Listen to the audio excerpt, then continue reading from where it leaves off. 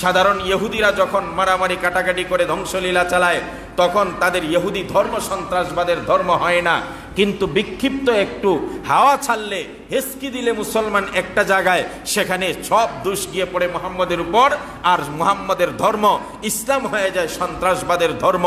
শাহবাগীরা হয় রাম না হয় বাম, কিছু আছে হিন্দু আর কিছু আছে মুসলমান, হইল বামপন্থী, এরা রাম আর বাম। তাহলে শাহবাগীরা রাম বাম, মেড ইন জাহান্নাম, কথা কোন ঠিক কিনা? সরকারি ভাবে খ্রিস্টানরা ইরাকের প্রায় 15 লক্ষ মানুষ আবাল বৃদ্ধ বনিতাকে হত্যা করলো। আফগানিস্তানে যখন ধ্বংসলীলা চালাইল, খ্রিস্টানদের মাধ্যমে যখন সারা পৃথিবীতে মানুষ নির্যাতিত হচ্ছে, আজ পর্যন্ত কোনো মিডিয়া, আজ পর্যন্ত কোনো মুরল এই কথা বলে নাই খ্রিস্ট ধর্মের যিনি প্রধান যীশু খ্রিস্ট হলো সবচেয়ে বড় সন্ত্রাস, আর খ্রিস্টান ধর্মটা হলো সবচেয়ে বড় সন্ত্রাসবাদের ধর্ম, এই কথা কেউ বলে নাই।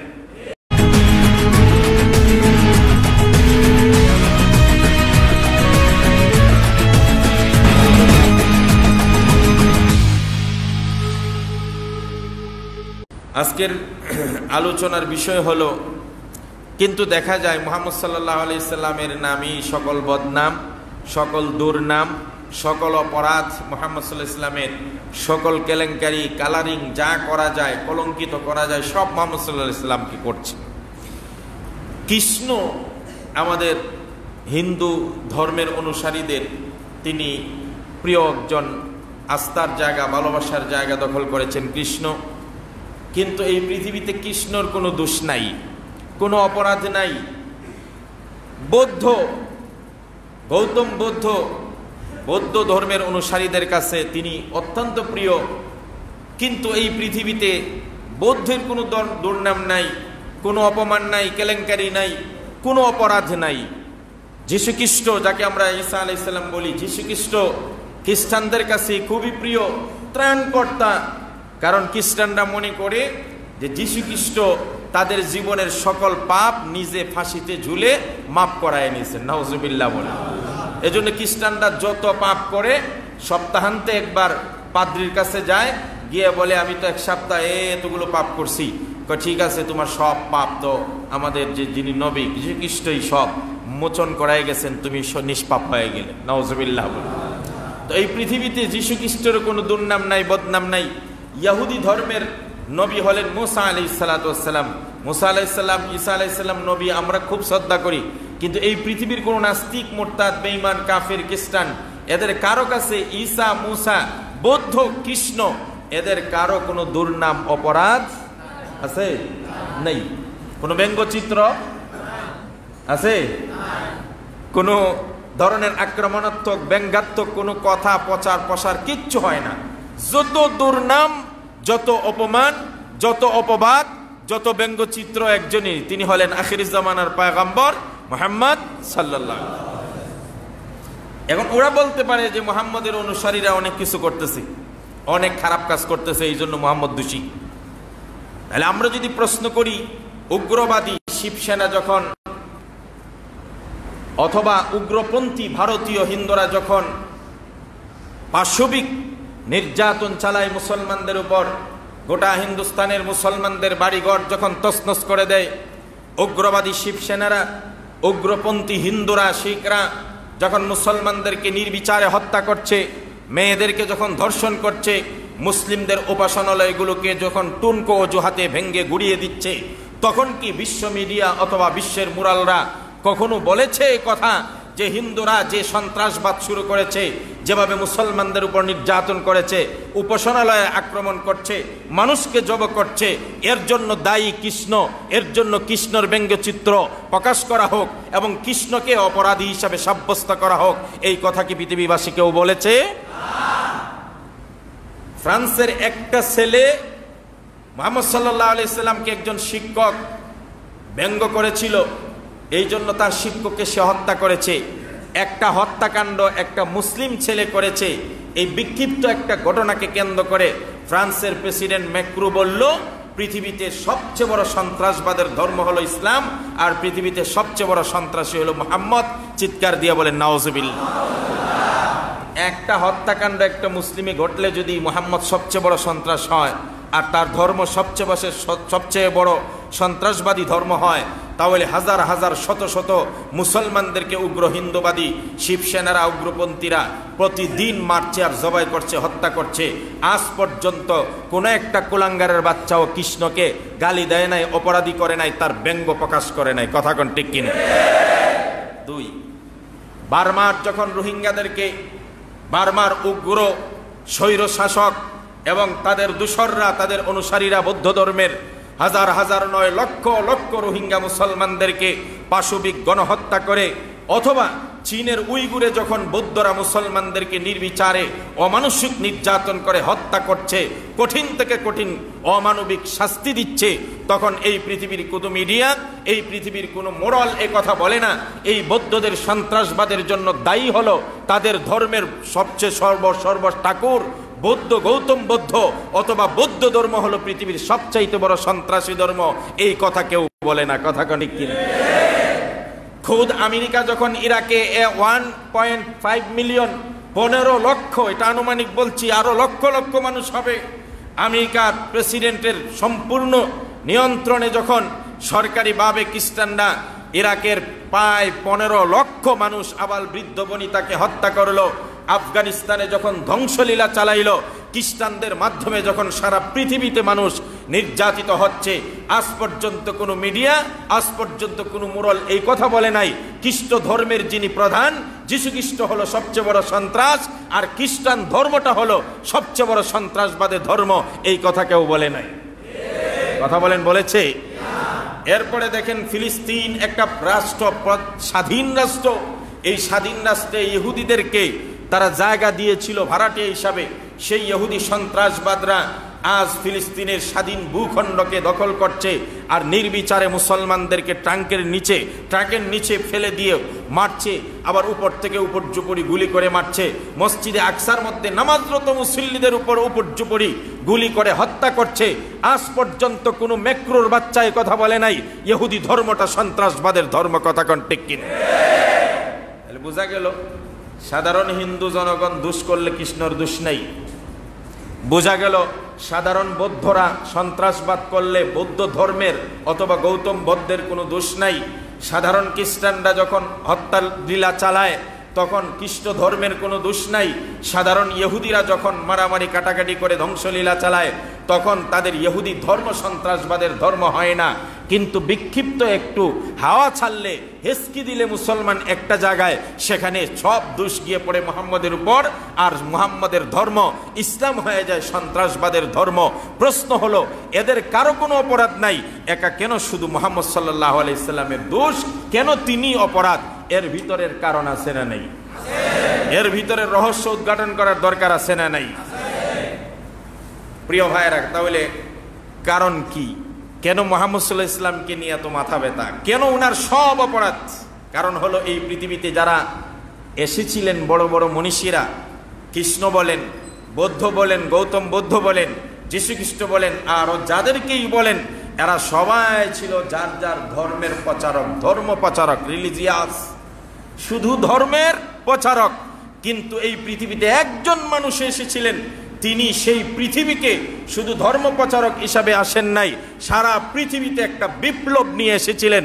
তিনি সারা পৃথিবীর মধ্যে একটা বিপ্লবের জাগরণ তৈরি করেছেন। কথা বলেন ঠিক কিনা? এই জন্যই মুহাম্মদের এত দুশ্মনী, এত অপরাধ, এত দায়ী, এত কিছু মুহাম্মদকে নিয়ে এত মাথা ব্যথা। কারণ তিনি যদি শুধুমাত্র ধর্মের প্রচারক থাকতেন তাহলে অসুবিধা নেই, তুমি তোমার ধর্ম প্রচার করো, অসুবিধা কি? কিন্তু তিনি তো সারা পৃথিবীতে একটা বিপ্লব ঘটিয়ে দিয়েছেন। তিনি একই সাথে সমাজ সংস্কারক ছিলেন, তিনি দার্শনিক ছিলেন, তিনি আইন প্রণেতা ছিলেন, তিনি লিডার্স ছিলেন, তিনি যুদ্ধের ময়দানেরও লিডার ছিলেন, তিনি শাসক ছিলেন, তিনি দেশপ্রেমিক ছিলেন, তিনি উন্নত মানের একজন প্রভাবশালী রাজনৈতিক ব্যক্তিত্ব ছিলেন। এই জন্যই মুহাম্মদকে নিয়ে এত মাথা ব্যথা, মুহাম্মদের এত অপরাধ। কথা কোন ঠিক কিনা? আমার বন্ধুগণ, একে একে দেখেন বিশ্বনবী কি বিপ্লব ঘটিয়েছেন। সমগ্র পৃথিবীর মানুষ সাক্ষী, সর্বপ্রথম ওহী নাজিল হওয়ার পরে আল্লাহর নবী দেখলেন আরবের ভূখণ্ডের মধ্যে জীবন্ত নারীদেরকে হত্যা করা হয়, নারী শিশুদেরকে হত্যা করা হয়। আল্লাহর নবী প্রথমেই নারী অধিকার নিয়ে কথা বললেন। আল্লাহর নবী আয়াত শুনিয়ে দিলেন আল্লাহর পক্ষ থেকে, লা তাকতুলু আওলাদাকুম খাশিয়াতা ইমলাক। আল্লাহর নবী বললেন, ও দুনিয়ার মানুষেরা, জেনে রাখো, পুরুষ যেমন একজন মানুষ, নারীও একজন মানুষ। সুতরাং নারী শিশুদেরকে অবৈধভাবে, অন্যায়ভাবে জীবন্ত কবর দেওয়া যাবে না, হত্যা করা যাবে না। হত্যা হলো শিরকের পরে জঘন্যতম অপরাধ। এর জন্য তোমরা জাহান্নামের শাস্তি ভোগ করতে হবে। সর্বপ্রথম তিনি নারী অধিকার নিয়ে কথা বললেন, নারী শিশু হত্যা করা বন্ধ করে দিলেন। যে সমস্ত নারী শিশুদেরকে জীবন্ত কবর দিত জাহিলি যুগে, ওই জাহিলি যুগের সমাজপতিরা খেপে গেল, বলল, মুহাম্মদ কি শুরু করলো? আমরা তো নারী শিশুদেরকে হত্যা করি, উনি তো এখন নারী শিশুদের পক্ষে কথা বলা শুরু করছে, তার দুশ্মনী করা দরকার। শুধু তাই নয় আমার ভাইয়েরা, খেয়াল করুন, আধুনিক পৃথিবীতে এখনো এই নারী শিশু হত্যা করা আছে না নাই? আরে আগে জাহিলি যুগে জীবন্ত কবর দিত জন্মের পরে, আর এখন জন্মের আগেই যখন জানতে পারে যে পেটের মধ্যে নারী শিশু আছে, তখন খুদ আধুনিক ভারতে প্রতিদিন 2000-এর অধিক নারীর অ্যাবর্শন করা হয়। 2000-এর অধিক প্রতিদিন। আধুনিক ভারতে প্রতিদিন 2000-এর অধিক নারী শিশুকে পেট থেকে অ্যাবর্শন করে বের করে দেওয়া হয়, নষ্ট করে দেওয়া হয়। আগে জীবন্ত কবর দিত জন্মের পরে, আর এখন নারী শিশুটাকে পৃথিবীর আলো বাতাস দেখার আগেই তার মার পেট থেকেই তারা নষ্ট করে দেয়। যখন বিশ্বনবী বললেন, নারীদের পক্ষে কথা বললেন, নারীকে জীবন্ত পোতা যাবে না, কবর দেওয়া যাবে না, নারী শিশুকে হত্যা করা যাবে না, তখন আগের সমাজপতিরা যেমন মুহাম্মদের উপর খেপেছিল, এখনকার সমাজপতিরাও মুহাম্মদের উপর খেপে গেল। কথা কোন ঠিক কিনা? নারীদের সম্পদের কোনো অধিকার ছিল না। আরব দেশে নারীদের কোনো, জাহিলি যুগে কোনো নারীদের সম্পদের অধিকার ছিল না। বিশ্বনবী এসে ঘোষণা করলেন, পুরুষ যেমন সম্পদের অধিকার হয় মৃত ব্যক্তির, নারীরাও সম্পদের অধিকারী হবে।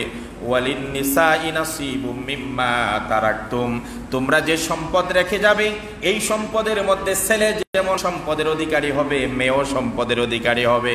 স্বামী মারা গেলে স্ত্রী তার স্বামীর সম্পদের অধিকারী হবে। সন্তান মারা গেলে মা বেঁচে থাকলে মা সন্তানের সম্পদের অধিকারী হবে। এক কথায় একজন স্ত্রী, একজন নারী তার বাবার সম্পদের অধিকারী হবে, তার স্বামীর সম্পদের অধিকারী হবে, তার সন্তানের সম্পদের অধিকারী হবে। সব জায়গায় যখন নারীদেরকে সম্পদের অধিকারী বানায় দিল, আগে যেমন মুহাম্মদের উপর তারা খেপেছিল, এখনকার সমাজের কুক্ষিগত করে যারা সম্পদকে রেখে দেয়, এরা মুহাম্মদের উপর খেপে যায়। আগেও যেমন খেপছিল, এখনো খেপছে। কয় কি, আমরা তো সারা জীবন নারীদেরকে বঞ্চিত করছি, ও আয়সা দেখা যায় নারীদেরকে অধিকার দিয়ে দিচ্ছে সম্পদের, তাহলে তো আমরা বাটোয়ারা কম হবে, এই জন্য মুহাম্মদের উপর খেপ। তারপরে রাসূল সাল্লাল্লাহু আলাইহি ওয়াসাল্লাম 2 নম্বর যে কাজটা করলেন, সেটা হলো কৃতদাস প্রথাকে মুক্ত করে দিলেন। আজ থেকে পৃথিবীবাসী মানুষ মানুষের কৃতদাস হতে পারে, মানুষ মানুষের দাস হতে পারে না। ওপেনলি বাজারে বেচা কিনা হতো মানুষ। আজকের দিনেও এই বর্তমান উন্নত পৃথিবীর যুগেও এখনো কৃতদাস প্রথাকে তারা ছেড়ে দিতে পারে নাই। কৃতদাস প্রথা এখনো রয়ে গেছে। আল্লাহর নবী, বিশ্বনবী মৃত পিতার রেখে যাওয়া ইথিওপিয়ান কৃতদাসী উম্মে আইমানকে রাসূলুল্লাহ বাদী হিসাবে, কৃতদাস হিসাবে দৃষ্টি দেন নাই। তিনি বলছেন, সে কৃতদাস নয়, সে আমার মা, তোমরা তাকে সম্মানের চোখে দেখো। সুবহানাল্লাহ। হযরতে যায়েদ বিন হারিসাকে উপহার হিসাবে পাইলেন। আরবের লোকেরা দেখলো বিশ্বনবী যায়েদকে বলছেন, হুয়া সাইয়্যিদুনা ওয়া আখুনা, কখনো বলছেন যায়েদ আমার ছেলের মতো। একজন কৃতদাসীকে মা বলে সম্বোধন করলেন মুহাম্মদ সাল্লাল্লাহু। একজন উপহার পাওয়া পালক পুত্রকে ছেলে হিসেবে সম্মান দিলেন আরবের বুকে মুহাম্মদ সাল্লাল্লাহু। আরবের সমাজপতিদের মাথা নষ্ট হয়ে গেল। আমরা যে মানুষগুলোকে খাটাই দাস হিসাবে, আজকে মুহাম্মদ ওই দাস দাসীদেরকে মার সম্মান দিচ্ছে। ওই দাস দাসীদের প্রথা বিলুপ্ত করে তাদেরকে সমাজের সম্মানের আসনে বসিয়েছে। এই জন্য শুরু হয়ে গেল মুহাম্মদের বিরুদ্ধে হইচই। কৃতদাস ছাড়া কি সমাজ চলে নাকি? কারণ একদল মোরালরা চায় মানুষকে দাস বানাইয়া তারা এদের উপর অধিকার আদায় করতে। কথা ঠিক কিনা? কৃতদাস ছাড়া তো সমাজ চলতে পারে না। অর্থনীতির চাকা কিভাবে চাঙ্গা থাকবে? কৃতদাসরা যদি মুক্তি আন্দোলন শুরু করে দেয় মুহাম্মদের এই বাণীতে উৎসাহিত হয়ে যে সারা পৃথিবীর কৃতদাসরা চলো আমরা এবার মুক্তির আন্দোলন করি, বাংলা পৃথিবীতে কৃতদাস কথা বলতে কিছু থাকবে না, আন্দোলন শুরু করো, এই যখন শুরু হয়ে গেল আজকের আধুনিক ইউরোপিয়ানদের হাজার বছরের কৃতদাসপতা এখনো কিন্তু বহাল আছে ইউরোপিয়ানদের মধ্যে। এদের কথা বক্তব্য একটাই, black life still does not matter, কালো মানুষকে সবসময় কৃতদাস বানিয়ে রাখো, এদের আবার জীবনের কি মূল্য? কথা কন নাউজুবিল্লাহ বলেন। আর রাসূলুল্লাহ বললেন মানুষ কালো হোক সাদা হোক, সাদার কালোর উপর সাদার কোনো আধিপত্য নাই, বড় বংশের অধিকারীরা নিম্ন বংশের উপর আধিপত্য নাই, এমনকি আরবদের আধিপত্য কোনো অনারবীর উপর নাই, বংশশীলদের আধিপত্য নিম্ন বংশের উপর নাই, ধনীদের কোনো আধিপত্য সমাজের নিম্ন শ্রেণীর উপর থাকতে পারে না, মানুষ মানুষের সকলে সমান, সবাই আদমের সন্তান, এই ঘোষণা বিশ্বনবী দিয়েছেন। আগে যেমন রাগ করেছিল সমাজপতিরা, বর্তমান পৃথিবীর মুরলরাও বিশ্বনবীর উপর রাগ, কথা কন ঠিক কিনা? তিনি কৃতদাসপতা কেন দূর করে দিলেন? এটা থাকলেই তো আমাদের সুবিধা, আমরা চেয়ারে বসে থাকতাম আর দুইটা গোলামকে লাগাম টানিয়ে দিতাম, তুই আমাদেরকে টেনে নিয়ে যা। নাউজুবিল্লাহ বলেন। কি আপনারা দেখেন নাই গত বছর সম্ভবত কয়েক মাস 6 আগে ঢাকাতে খুব এক মহিলা একটা বয়স্ক একটা লোককে তার দাস বানাইয়া গলায় শিকল লাগিয়ে তারপরে বানরের মতো রাজধানীর রাজপথে হাঁটাইছে, দেখেন নাই? এগুলা কিসের লক্ষণ? তারা চায় মানুষকে দাস বানিয়ে রেখে তাদের আধিপত্য বিস্তার করতে, তাদের পশুত্ব মানুষের উপর চালিয়ে দিতে। আর বিশ্বনবী চায় মানুষকে মুক্তি করে দিয়ে বাক স্বাধীনতা, জীবনের স্বাধীনতা, অর্থনৈতিক স্বাধীনতা, গণতান্ত্রিক স্বাধীনতা, সকল স্বাধীনতা দিয়ে মানুষে মানুষে ভাই ভাই বানিয়ে দিয়েছেন মুহাম্মদ সাল্লাল্লাহু। তিনি বলছেন আল মুসলিম আখুল মুসলিম, মুসলমান মুসলমানের ভাই, সবাই আদমের সন্তান, অন্য হিন্দু ছেলে হলেও সে আদমের সন্তান হিসাবে আমার ভাই, এখানে কেউ কারো উপরে নাই। আমার ভাইয়েরা, ম্যালকম এক্সের মতো বিপ্লবীরা মোহাম্মদ আলীর মতো বক্সার, মোহাম্মদ আলীর মতো শক্তিমান পুরুষরা যখন মোহাম্মদ সাল্লাল্লাহু আলাইহি ওয়াসাল্লামকে ভালোবাসতে শুরু করলেন, এবার সব অপরাধ মোহাম্মদের দেখি সব জায়গায় আমাদের হাত দিছে, আমাদের সব জায়গায় মোহাম্মদে হাত দিছে, এই জন্য অপরাধ সব কার? মোহাম্মদের। নাউজুবিল্লাহ বলেন। আল্লাহর নবী পদক্ষেপ গ্রহণ করলেন, বিপ্লব ঘটালেন, ধনীদের সম্পদের সুষম বন্টন চাই, ধনীদের সম্পদের সুষম বন্টন চাই। রাসূলুল্লাহ বললেন ধনীদের সম্পদের মধ্যে গরিবের হক আছে না নাই? আল্লাহর কোরআনের আয়াত শুনিয়ে দিলেন, ওয়াফি আমওয়ালিকুম হাক্কুল লিসাইলি ওয়াল মাহরুম। আল্লাহ রাব্বুল আলামিন বলেন ধনীদের সম্পদের মধ্যে ইয়াতীম, মিসকিন, অসহায় গরিবদের হক আছে। এই জন্য বিশ্বনবী বলে দিলেন ধনীরা সবসময় এখন থেকে যাকাত দেওয়া শুরু করবে, যেন কাইলা ইয়াকুনা দুলাতাম বাইনাল আগনিয়া, সম্পদ যেন এক পক্ষের কাছে কুক্ষিগত না থাকে। এই জন্য আল্লাহর নবী বলেন ধনীদের সম্পদ থেকে যাকাত দাও গরিবদেরকে, যাতে সম্পদটা সমাজে সুষম বন্টন হয়। সুবহানাল্লাহ। রাসূলুল্লাহ সুদ পাতাকে মওকুফ করে দিলেন। এরা কইরা তো আরো বেশি রুশানলে পড়ছেন, কারণ ওই সমাজের সুদী মহাজনরা ছিল কিনা? কথা বলেন, ছিল কিনা? ওই সমাজে যেমন সুদী মহাজনরা গরিবের রক্ত চুষে চুষে তাদের দেওয়াল অট্টালিকা পাহাড়, সম্পদের পাহাড় করেছিল, যখন বিশ্বনবী দেখলেন এততে দেখা যায় এক পক্ষ আঙ্গুল ফুলে রাতারাতি কলা গাছ হচ্ছে, আর এক পক্ষ দিনে দিনে অসহায় হয়ে জীবন্ত না খেয়ে অসহায়ত্ব হয়ে জীবন্ত মারা যাচ্ছে, এটা তো মনুষ্যত্ব হতে পারে না। আজকের থেকে সুদ প্রথাকে আমি রহিত করে দিলাম।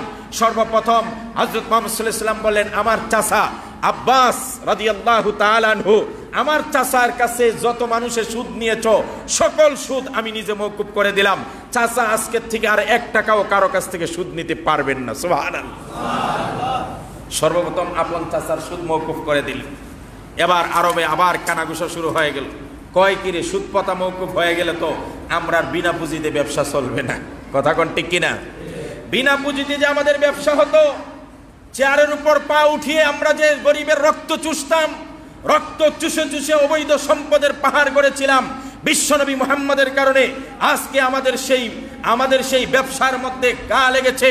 সুতরাং সমাজের সবচেয়ে বড় দুশমন হলো মুহাম্মদ সাল্লাল্লাহু আলাইহি সাল্লাম। নাউজুবিল্লাহ বলেন। সুদী মহাজনরা তো কেঁপে গেল। আমার বন্ধুগণ, শেক্সপিয়ারের শাইলকের লোভী সব ইহুদি মুদ্রা ব্যবসায়ীদেরকে সুদ বন্ধ করতে আদেশ দিলেন। মাথায় হাত পড়ে গেল ইহুদিদের। মোহাম্মদ কি বিপ্লব নিয়ে আসলো রে, বোঝা যায় না। একজন সত্যিকারের সোশ্যালিস্ট, তিনি সমাজ সংস্কার করা শুরু করলেন। তারে মেরে ফেলতে হবে, দুনিয়াতে বাঁচিয়ে রাখা যাবে না। নাউজুবিল্লাহ বলেন। আমার নবীজি আরেকটা বিপ্লব দেখেন। রাসূলুল্লাহ যখন দেখলেন মদ পানের এমন করাল গ্রাস সমাজের যুব সমাজকে নষ্ট করছে, সমাজের পুরুষ নারীদেরকে নষ্ট করছে, আল্লাহর নবী মদকে হারাম করে দিলেন, জোয়াকে হারাম করে দিলেন। এখন মদখুর জোয়াখুররা কি মুহাম্মদের উপর খুশি হবে? এ কথা বলেন না, খুশি হবে? আল্লাহর নবী বলেন, ইন্নামাল খামরু ওয়াল মাইসিরু ওয়াল আনসাবু ওয়াল আজজামু রিজসুম মিন আমালিশ শাইতানি ফাজতানিবু। রাসূলুল্লাহ বলেন, আজকের থেকে মদ হারাম, আজকের থেকে জুয়া খেলা যাবে না। এখন আগে যে সমস্ত স্বামীরা নেশা কইরা আইসা বাড়িতে বউ পিটাইতো, আছে না নাই? এখন যখন নেশা বন্ধ করে দিছে মুহাম্মদ সাল্লাল্লাহু, এবার নারীরা খুব খুশি, স্ত্রীরা খুব খুশি। এই নবীরই দরকার, যেই নবী আমাদেরকে পিটার হাত থেকে বাঁচায়। কথা কন ঠিক কিনা? স্বামীরা নেশা করা বন্ধ করেছে, এক মদ খাবি না একটাও। এখন তো স্বামীরা স্ত্রীদের সাথে ভালো ব্যবহার করে। বিপ্লব ঘরে ঘরে তৈরি হয়ে গেছে। কার মাধ্যমে? মুহাম্মদ সাল্লাল্লাহু আলাইহি ওয়াসাল্লাম। নেশার টাকা জোগাড় করার জন্য রাস্তার অলিগলিতে দাঁড়াইয়া মানুষের মোবাইল চুরি করত। আগেই করতো না, এখনো আছে? আছে। গার্মেন্টস কর্মীরা মাস শেষে বেতন পায় 8,000, 10,000, 20,000। হে পাত ফেতে বসে থাকে অলিগলিতে, অন্ধকার রাস্তায় আইলেই আটকায় দেয় আমার 10,000, 20,000, কারণ হের নেশার টাকার দরকার আছে। কথা কোন ঠিক কিনা? আল্লাহর নবী যখন নেশা বন্ধ করে দিলেন, সমাজে চুরি ডাকাতিও বন্ধ হয়ে গেছে। এরপরেও যদি কেউ চুরি করে, রাসূলুল্লাহ আয়াত শুনায়ে দিলেন, আস-সারিকু ওয়াস-সারিকাতু ফাকতাউ আইদিয়াহুমা, চোর এবং চুরনির হাত কেটে দাও। 1-2টা হাত কাটার পরে আর কেউ সাহস করে না চুরি করা। সমাজে চুরি বন্ধ, ডাকাতি বন্ধ। আরে চুরি আর ডাকাতি বন্ধ হলে সমাজপতিরা ট্যাক্স পাবে কোত্থেকে? কথা কন ঠিক কিনা? এরা তো রাতের বেলায় ট্যাক্স পায়, দিনের বেলায় গিয়ে আবার বিচার করে। আমাদের দেশের সব পুলিশ না, কিছু পুলিশের কালচার এমন আছে যারা সন্ত্রাস, চাঁদাবাজ, চোর, ডাকাত, এই সমস্ত ছিনতাইকারীদের কাছ থেকে মাস শেষে বাটোয়ারা নেয়। আর তাদেরকে যখন বলা হয় অমুক জায়গায় একটা ছিনতাইয়ের ঘটনা ঘটছে, ডাকাতি হইতেছে, তারাও 1 মাইল দূর থেকে সাইলেন্ট বাজায়া শুরু করে আসা, P P P P P করতে। আরে বেটা, তুই যদি 1 মাইল দূর থেকে এই বাঁশি বাজানো শুরু করস, তো তোর মতো কি বেয়াকুব নাকি ডাকাত? ডাকাত তো এর আগেই পালাইবে। তার মানে তুই হুঁশিয়ারি দিচ্ছস, ডাকাত আমি তো আসতে বাধ্য, কিন্তু তোরে তো বাঁচাই তুইব, তুই আগেই পালা। কথা কন ঠিক কিনা? এই চলছে আমাদের সমাজের অবস্থা। সব জায়গায় ভাগ বাটোয়ারা বন্ধ হয়ে যাবে, চুরি ডাকাতি। আরে মিয়া, বাংলাদেশে দুর্নীতি কেন বন্ধ হয় না? দুর্নীতি দমন কমিশন হয়, ওই কমিশনের ভিতরে দুর্নীতি হয়, ওই কমিশনের দুর্নীতি তালাশ করার জন্য আবার তদন্ত কমিটি হয়। তদন্ত কমিটি ঘুষ খাইয়া উল্টা তদন্ত দেয়, ওই তদন্ত কমিটির বিরুদ্ধে আবার তদন্ত কমিটি হয়। কিয়ামত পর্যন্ত তদন্ত কমিটি হবে, দুর্নীতি দমন কমিটি হবে। যতক্ষণ পর্যন্ত সমাজের রাঘব বোয়ালদের ট্যাক্স বন্ধ না হবে, ততক্ষণ পর্যন্ত বাংলার জমিনে দুর্নীতি বন্ধ হবে না। কথা, এদের ট্যাক্সের জায়গা বন্ধ করো। এর কাছ থেকে হিসাব নাও, তুমি মাসে বেতন পাও কত? বলবে 20,000। তাহলে তোমার বাসা ভাড়া হয় কেমনে 30,000? কথা কন না? এর বেতন 20,000, বাসা ভাড়াই 30,000। এক ছেলে পড়ে স্কুল ইংলিশ মিডিয়ামে, এক ছেলে এক মেয়ে, মাসে এদেরকে দিতে হয় 20,000। আমার জানা কথা, আমার আত্মীয়র মধ্যে আছে, আমার আত্মীয়র মধ্যে আছে, বেশি না, ঢাকাতে আছে, আমি নাম বললাম না। বেতন পায় 20 থেকে 30,000। 2 ছেলে মেয়েকে ইংলিশ মিডিয়ামে পড়ায়, মাসে 20,000। ঢাকাতে ফ্ল্যাট ভাড়া নিয়ে থাকে, মাসে 20-25,000। এরপরে শাহী চলাফেরা যা আছে তো আছেই। তো আমার প্রশ্ন হলো, যার বেতনেই 20 থেকে 30,000, সে এত টাকা পায় কোথায়? এই টাকার সোর্স বন্ধ না করলে বাংলাদেশে দুর্নীতি বন্ধ হবে? আমার নবীজি চুরি ডাকাতি বন্ধ করে দিলেন। মানুষ কষ্টে অর্জিত সম্পদগুলো, আমাদের ঘরের মেয়েরা গার্মেন্টসে চাকরি করে যখন টাকাগুলো নিয়ে আসে, আমাদের সমাজের কিছু কাপুরুষ স্বামী আছে, ঘরে বসে থাকে। যেই মাত্র বেতনটা বয়ে নিয়ে আসছে, গাপ করে নিয়ে যায়, না দিলে সর থাপ্পড় মাইর, তালাক পর্যন্ত হয়। আছে না নাই? কাপুরুষের বাচ্চারা, তোরার মতো কাপুরুষ কেউ নেই। তোমার বউ সারাটা মাস কষ্ট করে বেতন পেয়ে বাসায় আসে, আর তুই পায়ের উপর পা উঠাইয়া কাপুরুষের মতো তার হাত থেকে টাকাটা নিয়ে যাস, নিয়ে কি করস? জোয়ার আড্ডার মধ্যে তোর টাকাটা শেষ করস। কথা কোন ঠিক কিনা? তোর মধ্যে নির্লজ্জ বেহায়ার এই সমস্ত কারুকার্য বন্ধ করার জন্য রাসূল বললেন জোয়ার আসর একটাও চলবে না। মুহাম্মদ সাল্লাল্লাহু আলাইহি সাল্লাম যখন জোয়ার আসর বন্ধ করে দিলেন, তো জোয়াখুররা কি খুশি? কথা কন না খুশি? এখান থেকে বুঝতে হবে কেন ইমাম সাহেবকে ভালো লাগে না। আর আমি তো রাসূল যা বলছেন তাই বলবো। রাসূলের কথায় যদি ওই সময়ের মানুষেরা রাগ করে থাকে, তো আমার কথায় কি এই সময়ের মানুষরা খুশি হবে? কথা কন না খুশি হবে? ওই সময়ের জুয়াখুর, মদখুর, সুদখুর, সাদাবাজি, ছিনতাইকারী, চোর, ডাকাতেরা যেমন বিশ্বনবীর উপর রাগান্বিত হয়ে তাকে হত্যার প্ল্যান করেছিল, তাকে দেশ থেকে বাধ্য করেছিল, তার সম্পদ সব বলণ্ঠিত করেছিল, তার সাথীদের উপর অযাচিত নির্যাতন চালিয়েছিল, অমানসিক নির্যাতন চালিয়েছিল, আজকের দিনেও মুহাম্মদের সেই মিশন নিয়ে যদি কেউ কথা বলে, তার উপরও বাংলা জমিনের মহল্লার পাড়ার এলাকার কিছু চরিত্রহীন মানুষেরা রাগ করবে, গুসা করবে, তাকে মেরে ফেলার পর্যন্ত প্ল্যান করবে। কথা কোন ঠিক কিনা? এই জন্যই তো আমরা বুঝা সব কথা কই না। কথা কন না কা? এই জন্যই আমরা বুঝে শুনে সব কথা বলি না, কারণ আমাদের জীবনের ভয় আছে, আমাদের বাচ্চা কাচ্চার ভয় আছে, আমাদের চাকরি হারানোর ভয় আছে। কথা কোন ঠিক কিনা? তবে কিছু কিছু মানুষ তো থাকতে হবে একটু উল্টা পাল্টা। সবাই যদি সুতের তালে গা ভাসিয়ে দেয়, তাহলে ওই যে রাসূলুল্লাহ বললেন লা তাজালু তাইফাতুন মিন উম্মতি মানসুরিনা আলাল হক লা ইয়াদুররুহুম মান খাযালাহুম। আল্লাহর নবী বলেন আমার উম্মতের একটা দল থাকবে যাদেরকে কেউ ক্ষতি করতে পারবে না, এরা সত্যের উপর থাকবে, হকের উপর থাকবে। সবাই যদি শ্রুতের তালে গা ভাসিয়ে দেয়, তাহলে সত্য কথাটা বলবে কে? কথা কোন ঠিক কিনা? এই জন্য কিছু ব্যতিক্রমীয় থাকতে হয়। বাস মুহাম্মদ সাল্লাল্লাহু আলাইহি সাল্লাম যখন এই সমস্ত কাজ করলেন, সব ধান্দাবাজের ধান্দা বন্ধ হয়ে গেল। এদের মাথায় হাত। মুহাম্মদ বাড়াবাড়ি শুরু করছে, মদ বন্ধ করছে, জুয়া বন্ধ করছে, নারী নির্যাতন বন্ধ করছে, তারপরে জীবন্ত পুঁতে দেওয়া বন্ধ করছে, নারীদের অধিকার দিছে, চুরি ডাকাতি বন্ধ করছে, সুদ মওকুফ করছে, সুষম বন্টন করছে, সম্পদের দাসপ্রথা মওকুফ করছে, সমাজের রন্ধ্রে রন্ধ্রে শ্রমিকদের বেলায় বলছে শ্রমিকদেরকে ঠকানো যাবে না। Atul Ajira ক্বাবলা I আজরাহু ক্বাবলা I ইয়াজুফা ইরকুহু। শ্রমিকের নিজের শরীরের ঘাম শুকিয়ে যাওয়ার আগে আগে তার শ্রমের মূল্য দিতে হবে। এই কথা যখন বলল, তখন ধান্দাবাজদের ধান্দা বন্ধ হয়ে গেল। এরা বিশ্বনবীর উপর প্রচন্ড খেপে গেল। আগে যেমন খেপেছিল এখনো খেপেছে। কথা কোন ঠিক কিনা? সবার একটাই বক্তব্য, মুহাম্মদ ঠেকাও। নাউজুবিল্লাহ বলেন। এবার বুঝছেন মুহাম্মদ সাল্লাল্লাহু আলাইহি ওয়াসাল্লাম কেন সব অপরাধের অপরাধী। কথা বলেন ঠিক কিনা? এই হলো বিশ্বনবীর অপরাধ। বর্তমানেও কেন এত অপমান করার চেষ্টা করা হচ্ছে, তার কারণ শুধু কি ফ্রিডম অফ স্পিচ না, বরং বিশ্বনবী সাল্লাল্লাহু আলাইহি ওয়াসাল্লাম সারা পৃথিবীতে একটা চারিত্রিক বিপ্লব আনছে, সামাজিক বিপ্লব আনছে। রাসূল সাল্লাল্লাহু আলাইহি সাল্লাম যে মানুষটিকে এক সময়ে আফ্রিকার মানুষেরা ভালোবেসে, যে মানুষকে ভালোবেসে আফ্রিকা জয় করেছিল, সেই আফ্রিকার 24টি দেশের শত বছরের কলোনিয়াল নির্যাতন, নিপীড়ন ও শোষণ থেকে যখন আলজেরিয়া ও তিউনিসিয়ার মতো দেশগুলো অর্থনৈতিক এবং রাজনৈতিক মুক্তি আন্দোলন শুরু করে দিল, তখন গোটা আফ্রিকার সব রাজাবাদশারা ওই মুহাম্মদকে এর জন্য দায়ী করে তার বিরুদ্ধে লেগে গেল। কথা কোন ঠিক কিনা? তখনই নবী মুহাম্মদ হয়ে গেলেন বড় অপরাধী।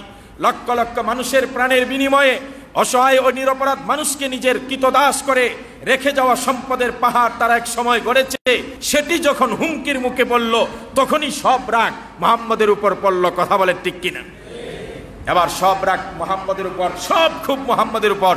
এখন তাদের মুহাম্মদকে অপমান করতে হবে, কলঙ্কিত করতে হবে, কালারিং করতে হবে, তার ব্যঙ্গচিত্র প্রদর্শন করে সমাজে তাকে ছোট করতে হবে, হেয় করতে হবে, তার কথা যেন কেউ না শুনে, এই পরিকল্পনা নিয়ে তারা আগাইতে লাগলো। এই পরিকল্পনা যখন তারা আগাইতে শুরু করলো যে মুহাম্মদের এইভাবে ব্যঙ্গ করলে, তাকে হেয় করলে, কালারিং করলে ইসলাম ধর্ম কলঙ্কিত হবে আর মুহাম্মদকে কেউ ভালোবাসবে না। কিন্তু সব কিছু তাদের প্ল্যান মতো হয় নাই। পিউ রিসার্চের গবেষণা অনুযায়ী আফ্রিকাতে প্রতি বছর প্রায় 5000 মানুষ ইসলাম ধর্ম গ্রহণ করছে। সুবহানাল্লাহ। শুধু 5000 মানুষ ইসলাম গ্রহণ করছে তাই নয়, যেভাবে দিন দিন এই গতি বাড়তেছে, কিছুদিনের ভিতরে তাদের গবেষণা অনুযায়ী প্রতি বৎসর 10,000 মানুষ ইসলাম ধর্ম গ্রহণ করবে। সুবহানাল্লাহ। কারণ আর কিছুই নয়, বিশ্বনবীকে দেখলেন তারা একজন সমাজ সংস্কারক। তিনি দেখলেন পৃথিবীর সব শ্রেণীর মানুষ এবার জানতে চায় মুহাম্মদ কে, কে এত বড় বিপ্লব আনলো, হু ইজ দা মুহাম্মদ সাল্লাল্লাহু আলাইহি সাল্লাম। সবাই জানতে চায় কে মুহাম্মদ সাল্লাল্লাহু আলাইহি সাল্লাম। আপনি গুগলে সার্চ দিবেন, বিশ্বাস করুন, গুগলে সার্চ দিবেন, লিখবেন who is the best man in the world. গুগলে গিয়ে আজকে সার্চ দিবেন যে পৃথিবীতে সবচেয়ে উত্তম মানুষকে, সবচেয়ে শ্রেষ্ঠ মানুষকে, সবচেয়ে ভালো মানুষকে, এটা লিখে সার্চ দিবেন, সবার আগে যার নাম আসবে তিনি হলেন মুহাম্মদ সাল্লাল্লাহু। গুগলে আরেকটা জিনিস সার্চ দিবেন, দা 100 মানুষের জীবনী। এই পৃথিবীতে 100 মানুষ যারা প্রভাবশালী, 100 মানুষের লিস্ট আপনি লিখবেন। এই 100 মানুষের লিস্টের মধ্যে কাদের কাদের নাম আছে, ওই গুগলে সার্চ দিয়ে দেখা যায় একটা বই লেখছেন আমেরিকার একজন মানুষ, খ্রিস্টান। বইটার নাম দিয়েছে দি 100, এ ranking of the most influencer person in the history. পৃথিবীতে প্রভাবশালী 100 জন মানুষের তালিকা করছে যারা পৃথিবীতে প্রভাব সৃষ্টি করেছিল। বইটা লেখছেন মাইকেল এইচ হার্ট, খ্রিস্টান মানুষ ছিলেন তিনি। প্রথম প্রকাশ করেছে তিনি 1978 সালে, দ্বিতীয় প্রকাশনা হয়েছে 1992 সালে। এত বেশি চলছে বইটা, অফলাইনে অনলাইনে প্রকাশনা দিয়ে, গুগলে অনলাইনে সব জায়গায় এই বইটা চলতে শুরু করল। ইনফ্লুয়েন্সিয়াল প্রভাবশালী ব্যক্তিদের তালিকা করছে। বইটা এমন একজন মনীষী যাদের সবচাইতে বেশি মানুষের উপর তাদের প্রভাব ছিল, এমন 100 জন মানুষ। 100 জন মানুষের নাম তো আমি নিতে পারবো না, তবে প্রথম দিকের 10 জন মানুষের নাম নিচ্ছি। কয়জন? আমি 10 থেকে শুরু করে 1 পর্যন্ত আসবো। দেখবেন ওই ব্যক্তি যে 100 জন মানুষের প্রভাবশালী তালিকা করেছে দা 100-এর মধ্যে 10 নম্বরে তিনি লিখেছেন আলবার্ট আইনস্টাইন, 10 নম্বর ব্যক্তি। 9 নম্বর ব্যক্তি ক্রিস্টোফার কলম্বাস, 9 নম্বর। 8 নম্বর ব্যক্তি হলেন জোহান্স গুটেনবার্গ। 7 নম্বর ব্যক্তি হলো কাইলান। 6 নম্বর ব্যক্তি হলো পল অফ টার্সাস। 5 নম্বর ব্যক্তি হলো কনফুসিয়াস। 6 নম্বর ব্যক্তি হলো বৌদ্ধ অর্থাৎ সিদ্ধার্থ গৌতম বুদ্ধ। 3 নম্বর ব্যক্তি হলো জেসুস নাজারেত। 2 নম্বর ব্যক্তি হলো আইজ্যাক নিউটন। আর 1 নম্বর ব্যক্তিটা কে হতে পারে? সুবহানাল্লাহ বলেন। বইটার যেদিন মোড়কোন্মোচন হবে, সব সাংবাদিক, গবেষক, দার্শনিক সবাই অতি আগ্রহী হলো। সবার কিউরিওসিটি যে এই বইটার মধ্যে 100 জন পৃথিবী বিখ্যাত প্রভাবশালী মানুষের নাম 1 নম্বর তালিকাটা কার হবে? মোড়কোন্মোচন হলো, পিতা কাটা হলো, সবার হাতে হাতে বইটা দেওয়া হলো। সবাই বইটা খুললেন, খুলে দেখেন 1 নম্বরে সর্বপ্রথম যার নাম হলো মানবতার মুক্তির দূত, তিনি হলেন রাহমাতুল আলামিন, শান্তিকামী বিশ্বনবী মুহাম্মদুর রাসূলুল্লাহ সাল্লাল্লাহু আলাইহি ওয়াসাল্লাম। বইটা কি মুসলমানে লেখছে না খ্রিস্টানে? বাংলাদেশ, সৌদি আরবের, মধ্যপ্রাচ্যের, পাকিস্তানের কোনো মানুষ না, খুদ আমেরিকার খ্রিস্টান মানুষ। কিন্তু 1 নম্বর সিরিয়াল কার নাম? মুহাম্মদ সাল্লাল্লাহু আলাইহি ওয়াসাল্লাম। কেন 1 নম্বরে মুহাম্মদকে আনলো? প্রশ্ন করা হলো। সে উত্তর দিয়েছিল, Muhammad founder and the এন্টারাল human figure of Islam, regarded by Muslims as a prophet of God and the last messenger Muhammad sallallahu alayhi wasallam.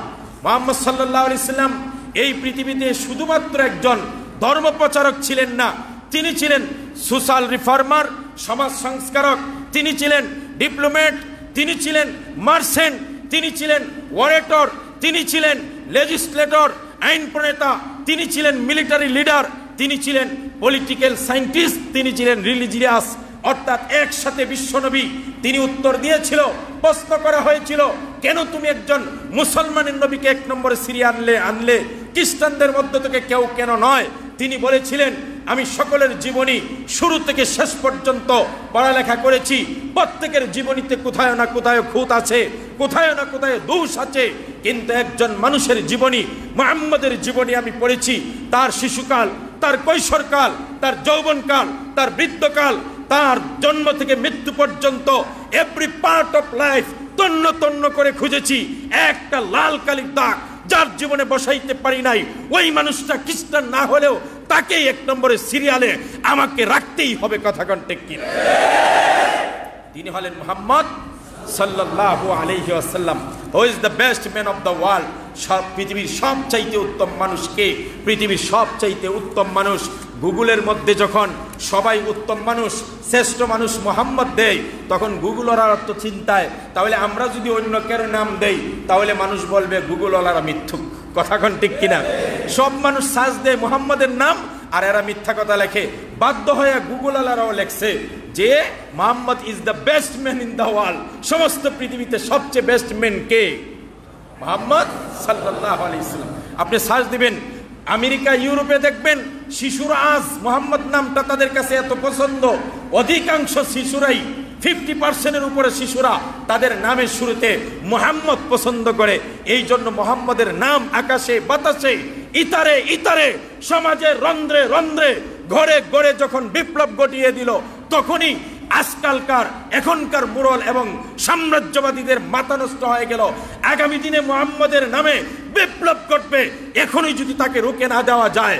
এই জন্যই মুহাম্মদকে সর্বসর্বা অপরাধী সাব্যস্ত করতে চায়। কথা কোন ঠিক কিনা? কিন্তু মনে রাখবেন, আল্লাহ পাক বলছেন ওয়ারাফা'না লাকা যিকরাক। হে নবী, আপনার আলোচনা, আপনার সম্মান, আপনার মর্যাদা আমি পৃথিবীর সবার চেয়ে উপরে উঠায় দিব। সুবহানাল্লাহ। চামচিকা আর বাদুরেরা যদি সারাদিন পা উপর দিকে উঠিয়ে পাছা সূর্যের দিকে দিয়ে বলে, সূর্য উঠিস না, তুই যদি উঠস তাহলে তোর দিকে আমরা তাকাবো না, এইভাবে যদি সারা পৃথিবীর চামচিকারা বাদুরেরা চায় দিনের আলো অর্থাৎ সূর্যকে নিভিয়ে দিতে, আর সারা দিন যদি তারা এর বিরোধিতা করে, দিনের সূর্যকে যেমন আটকিয়ে রাখতে পারবে না, বিশ্বনবী হলেন এমন আলো যার আলোকে প্রজ্বলিত করবে স্বয়ং আল্লাহ, যার সম্মানের মর্যাদা পৃথিবীর সব জায়গায় ইতারে ইতারে পৌঁছায় দিবেন আল্লাহ। সমস্ত পৃথিবীর বাদুরেরা একত্রিত হলে, মেঘপুর মতো গাদ্দাররা, মৃত্যুকরা, দাজ্জালরা একত্রিত হয়ে বিশ্বনবীর মানকে কখনো ক্ষুণ্ণ করতে পারবে না, পারবে না। আর একটা আশ্চর্যের কথা বলি, গত কয়েকদিন আগে দেখলাম মশাল মিছিল বের হয়েছে। কি মিছিল? বাংলাদেশের কিছু শাহবাগী আছে, এরা তো এতদিন খুঁজাও পাওয়া যায় না, হঠাৎ করে দেখি 2 দিন আগে বাইরিস। দিনে মিছিল করার এরা সুযোগ নাই, ওই বাদুরের মতো এরাও দিনের বেলা বাইর হয় না, চামচিকার মতো এরাও বাদুরের মতো দিনের বেলা বের হয় না, রাতের বেলা বাইরিস। কারণ হাতে গুনে মানুষ হইল 9 জন আর 15 জন। এখন সংখ্যা মানুষ যদি দিনের বেলায় বাইরে হয় তাহলে তো এইগুলোর চৌকেও লাগবে না। এখন রাতের বেলায় বাইরে কায়দা কইরা সবার হাতে হাতে মশাল দেবে। এর যদি 15 জন মানুষের হাতে 15টা মশাল থাকে তাহলে মনে হয় বুঝে অনেক কিছু। এজন্য রাতের বেলায় এরা মশাল মিছিল বাইর করছে, নাস্তিক আর মুক্তাদেরা। সবচেয়ে দুঃখের বিষয় হলো যে এই দেশের 92% মুসলমান, সেই দেশে মশাল মিছিল বাইর করিয়া শাহবাগীরা এবার স্লোগান দিচ্ছে হেফাজতে ইসলাম মেড ইন পাকিস্তান। মানে পাকিস্তান নামটা শুনলেই এরার মনে হয় কলিজা আঘাত লাগে। কথা কোন ঠিক কিনা?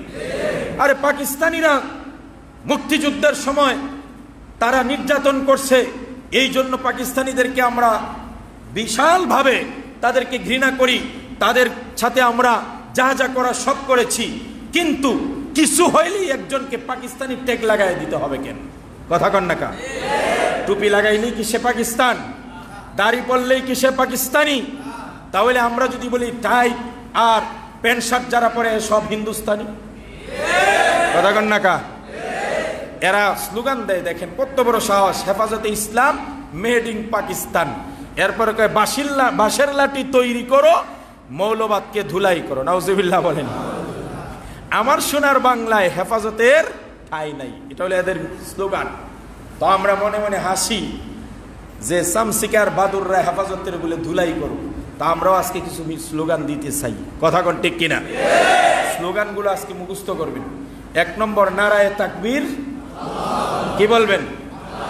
দিন ইসলাম, দিন ইসলাম জিন্দাবাদ, জিন্দাবাদ। হেফাজতে ইসলাম জিন্দাবাদ, জিন্দাবাদ। হাতে হাতে মশাল জ্বলে, এরা তো হাতে হাতে কি জ্বলছে? হাতে হাতে মশাল জ্বলে শয়তানগুলো কথা বলে। এরা কইছিল হাতে হাতে মশাল জ্বলে বাংলাদেশ কথা বলে। এরা 2-4 জনের মশাল জ্বললে নাকি সারা বাংলাদেশ কথা বলে। তো আমরা বলতে চাই হাতে হাতে মশাল জ্বলে কে কথা বলে? শয়তানগুলো কথা বলে। নাপাক হাতে মশাল জ্বলে নাস্তিকরা স্লোগান তুলে। কথা কোন ঠিক কিনা? শাহবাগীরা আসছে, মদের আসর বসছে, নাস্তিক মুরতাদ ভাই ভাই এক রশিতে। কথা কন না কা? নাস্তিক মুরতাদ ভাই ভাই এক রশিতে। শাহবাগীরা রাম বাম। শাহবাগীরা হয় রাম না হয় বাম। কিছু আছে হিন্দু আর কিছু আছে মুসলমান, হইল বামপন্থী। এরা রাম আর বাম। তাহলে শাহবাগীরা রাম বাম, মেড ইন জাহান্নাম। কথা কোন ঠিক কিনা? মেড ইন পাকিস্তান কথা, আমরা কোনো মেড ইন হিন্দুস্তান আর নাহলে মেড ইন জাহান্নাম। সবগুলা তো পারবেন না মনে হইতেছে, দুই সাইডটা কোনটা কোনটা কমন করে দেন। শাহবাগীরা রাম বাম, মেড ইন জাহান্নাম। নাস্তিক মুরতাদ ভাই ভাই এক রশিতে, হাতে হাতে মশাল জ্বলে শয়তানগুলো কথা বলে। এই কয়টা পারবেন তো? স্লোগানটা দেন, এটা শোনায়। রেডি তো ইনশাআল্লাহ?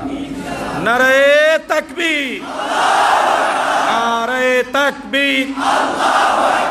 দিন ইসলাম, দিন ইসলাম, জিন্দাবাদ জিন্দাবাদ। হেফাজতে ইসলাম, হেফাজতে ইসলাম। নাস্তিক মুরতাদ ভাই ভাই এক রশিতে ফাঁসি চাই। শাহবাগীরা রাম বাম, মেড ইন জাহান্নাম। শাহবাগীরা রাম বাম, শাহবাগীরা রাম বাম, মেড ইন জাহান্নাম। নাস্তিক মুরতাদ ভাই ভাই এক রশিতে ফাঁসি চাই। নারে তাকবীর। এটা কোথাকার হেফাজত ইসলামের একটা মিছিলে যতগুলো জুতা হারায় কতগুলো মানুষ তো তত মিছিল হবে না। কথা কন না কা? এই জন্য বলতে চাই নাস্তিক আর মুরতাদদেরকে, শাহবাগীদেরকে সাবধান করে দিতে চাই। আর কোনোদিন যদি হেফাজতের বিরুদ্ধে, মুসলমানদের বিরুদ্ধে কোনো স্লোগান আর মিছিল বের হয়, আর রাস্তায় যদি কোনো মুসলমানের চোখে পড়ে, তাহলে তাদেরকে এমন ভাবে প্রস্রাব করবে, হেফাজতের সবাই একসাথে প্রস্রাব করলে প্রস্রাবের স্রোতের তালে বঙ্গোপসাগরে তারা ভেসে যাবে। কথা কোন ঠিক? দুই চারটা নাস্তিক মুরতাদের লাফালাফি শুনলে মনে হয় যে বাংলাদেশ এদের দখলে। কথা কোন ঠিক কিনা? এই জন্য বিশ্বনবীর সাথে আমরা আসি না নাই? মুহাম্মদ সাল্লাল্লাহু আলাইহি ওয়াসাল্লামের সাথে আমরা আসি না নাই? আমার রাসূল বলছেন, ইয়াকুনু ফি আখিরিজ জামানে দাজ্জালুনা কাযাবুন। নবীজি বলেন, শেষ জামানায় কিছু দাজ্জাল আসবে, মিথ্যুক আসবে, ধোঁকাবাজ আসবে। ইয়াতুকুম মিনাল আহাদিসে মা লাম তাসমাউ আনতুম ওয়া আবাউকুম। এরা এমন কিছু কথা বলবে, বক্তব্য দিবে যারা তোমরাও শোনো নাই, তোমাদের পূর্ববর্তীরাও শোনো নাই। আজকের মিথ্যুক, আজকের দাজ্জাল, মেক্রু এবং তার দালালেরা, তার অনুসারীদের ব্যাপারে বিশ্বনবী 1400 বছর আগে বলেছেন, ফাইয়াকুম ওয়া ইয়াহুম। এদের থেকে নিরাপদ দূরে থাকবে, এদেরকে বর্জন করবে। কথা কোন ঠিক কিনা? এই জন্যই সমস্ত নাস্তিক দালাল ফ্রান্সের সকল পণ্য বয়কট করা মুসলমানদের উপর ওয়াজিব। কথা কোন ঠিক কিনা? যাতে করে লা ইউদিল্লুনাহুম ওয়া লা ইফতিনুকুম, এরা তোমাদেরকে গুমরাহ করতে না পারে, ফিতনায় ফেলতে না পারে। এই জন্য প্রিয় ভাইয়েরা, আসুন আমাদের ভালোবাসা, আমাদের শ্রদ্ধা, আমাদের মায়া মমতা যা কিছু আছে সব বিলিয়ে দিতে চাই একজনের জন্য। তিনি হলেন আমাদের নয়নের মণি, চোখের পুতুলি, বিশ্বনবী মুহাম্মদুর রাসূলুল্লাহ। আগের আমলগুলোর কথা মনে আছে তো ইনশাআল্লাহ? দুরূদ শরীফ বেশি বেশি পড়ব তো ইনশাআল্লাহ? সুন্নতের অনুসরণ করব তো ইনশাআল্লাহ? আরো জোরে বলেন ইনশাআল্লাহ। যেখানে রাসূল আছে সেখানে আমরা আছি। কথা কোন ঠিক কিনা? আমি বলবো কোন দলে মিছিল বাইর করছে আর কে বাইর করছে এটা বিবেচ্য নয়, রাসূলের পক্ষে যারা আছে তাদের সাথে আমরা আছি। বলেন ইনশাআল্লাহ। আল্লাহ সবাইকে কবুল করুক, বলেন আমিন।